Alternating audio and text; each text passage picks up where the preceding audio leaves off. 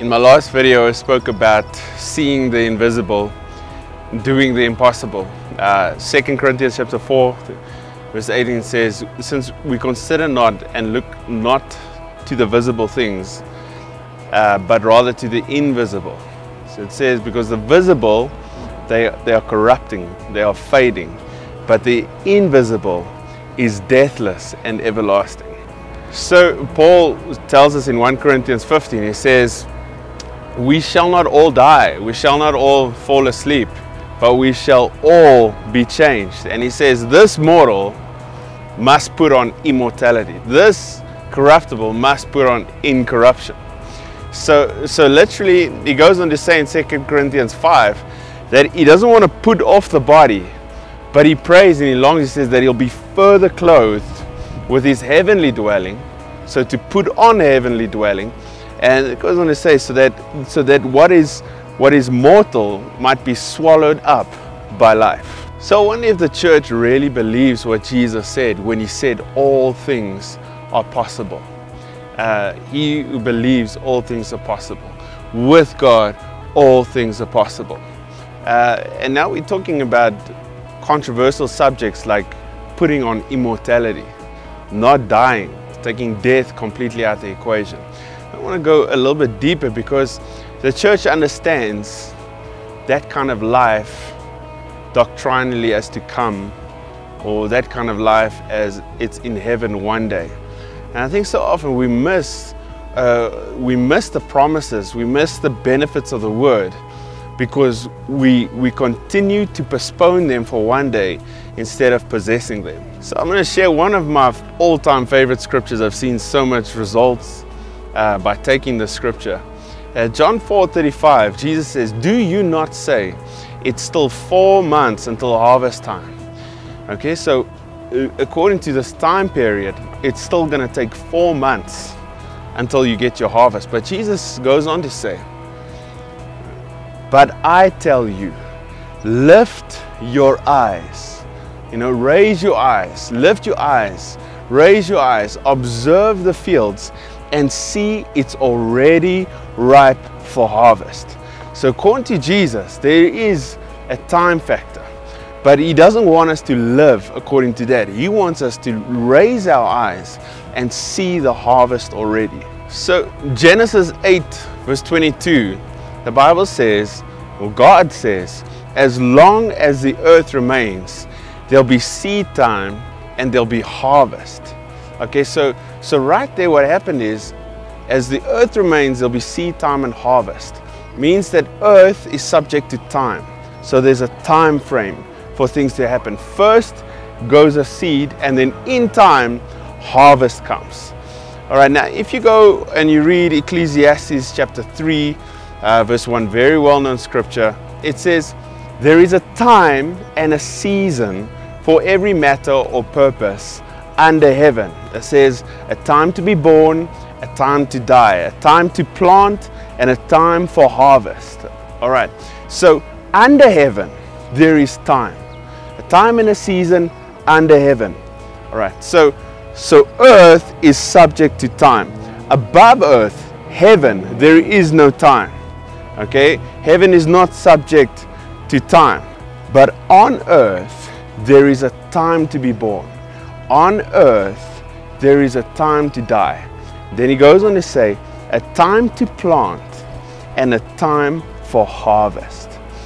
Now I want to remind you, John chapter 12, verse 24, Jesus says, I assure you most solemnly, I tell you, unless a grain of wheat falls into the earth, or a seed falls into the earth and dies, it remains just one. But if it dies, it yields a rich harvest, much fruit. So Jesus came, the Bible says in the book of Galatians, at the fullness of time. He came at a time to be a seed, to be the seed. And he fell into the earth for the purpose of harvest.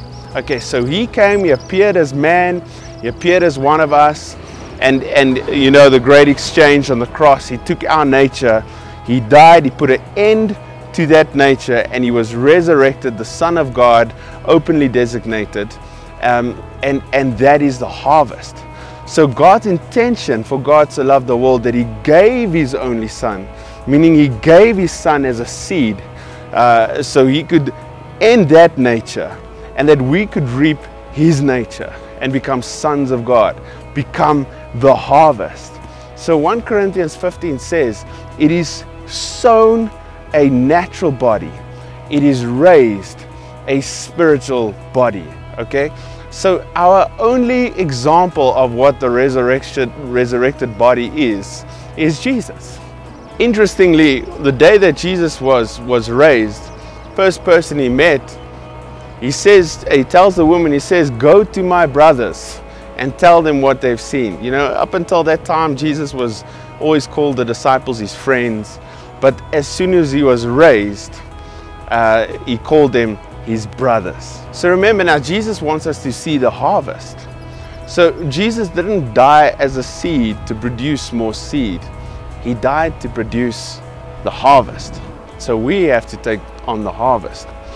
Now I was reading John 11, a story about Lazarus when he's raised from the dead. So Mary and Martha sent a messenger out to Jesus to tell him that Lazarus was ill, was sick. And Jesus responds, I think it's verse 4, he says, this sickness is not to end in death, but on the contrary, it is to promote the glory of God. Okay, now remember what we said, 2 Corinthians 4, we look to the invisible because the visible, it's fading away, it is corrupting, but the invisible is deathless and everlasting. So then it goes on to say, next verse, Jesus loved him so much, so he stayed on another 2 days. So by the time that Jesus got there, Lazarus was dead for 4 days already. Now I believe it was T.L. Osborne who said, even if Jesus is 4 days late, he's still on time. All right. But now Martha comes to him, he says, Lord, if you were here, my brother would not have died. Okay. So she goes on to say, but even now, I know that whatever you ask God, he will give it to you. So Martha came to Jesus in expectation for a miracle to happen now. Now Jesus' response was not the response that she was looking for, because he said, your brother will rise again. This disappointed her because of the doctrine she believed, or the doctrine she was taught. If you go read John chapter 6 verse 40, Jesus said that it is the Father's will that whoever believes in the Son will have everlasting life. And he says, and I will raise him up at the last day. So back to John 11, when Jesus said, your brother will rise again, she was disappointed. He said, I know he will rise on the last day. Now this is the doctrine of the church concerning the message of life, concerning immortality, you know, the promise, the hope that we have. So he says, your brother will rise again. Martha replies, I know you'll rise on the last day. But here's where I get excited, because Jesus' response was, I am the resurrection and the life. He who believes in me, although he dies, he will live. And whoever continues to live and believe in me will never die at all. And he asks the question, do you believe this? So now the issue is time. Like I said, seed time and harvest. Harvest is the resurrection. Okay, so she says, I know you'll rise at harvest time. Remember what Jesus said, you say it's still 4 months, but I tell you, raise your eyes, see the harvest. Jesus stands in front of him and says, yes, there's the resurrection. Yes, there's the last day. Your doctrine might say so, you know, but he says, hey, I am the resurrection. Now, I am is present, is now, is his power and ability now. I am the resurrection. I am the whole time frame. So if you go to Revelation chapter 1 verse 8, he says, I am the Alpha and the Omega, okay, the beginning and the end, which is, which was, and is to come. So is the time frame. Now remember, earth has a time frame. So is, was, and is to come. Everything that Jesus was, right now I'm standing here. 2,000 years ago, Jesus was crucified. I know he is seated right now at the right hand of God. And I know he is to come. This is time frames. But then he says, I am. So I am is in heaven, where there is no time, and it's always present power now. Earth, seed time, and harvest. He who believes, although he dies, he will live. Okay? And he who continues to live and believe will never die at all. I'll ask you the question again. Is all things possible or not? Okay, so right now, at this present moment, all things are possible. All right, why? Because I am the resurrection. I am the life. So do you realize that Martha had a good doctrine to excuse herself from receiving the miracle? Right there, Jesus is present, okay? But her doctrine, he will rise on the last day, could be her excuse why he should not get the miracle. I think we can excuse ourselves from miracles from our doctrines. So fast forward to verse 39. Jesus says, take away the stone. Now when Jesus said take away the stone, Martha said, by this time he stinks already. Okay, so that's experience. So experience will also excuse you from receiving your miracle, because you already know what's impossible. You already know what's impossible doctrinally, and you already know what's impossible by experience. But Jesus' response, he said, did I not tell you that if you believe, you will see the glory of God? How many of you guys know that seeing is not believing, believing is seeing? If we can believe, we will see the glory of God. Then one of the most awesome parts in the story, the Bible says, Jesus lifted up his eyes, looked to heaven, and he said, Father, thank you that you have heard me. All right, how awesome is that? Jesus tells us, lift your eyes, see the harvest. So when Jesus lifted up his eyes, he looked away from the time frame. He looked away how things are supposed to work, seed time, harvest, and he saw the harvest. And then the Bible says he shouted, Lazarus, come forth. And the Bible says that out came Lazarus, the man who was dead for 4 days. I love what, I think it was Kenneth Copeland, he said, I believe it was him, he said, if Jesus did not say Lazarus, he would have emptied out the whole graveyard, but he had to specify. So yeah, Lazarus came forth.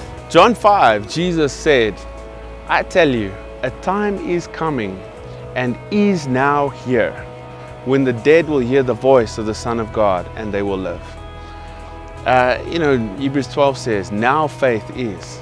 There is a time, and it's always now. Okay, now I am, a present time, now, when the dead will hear the voice of God. But he says a time is coming, so there is an appointed time. But there's another time, and it's now. And by faith, we can access now. By faith, we can walk into things before its appointed time. So Romans 6 verse 13, he tells us to live like you've already been raised from the dead.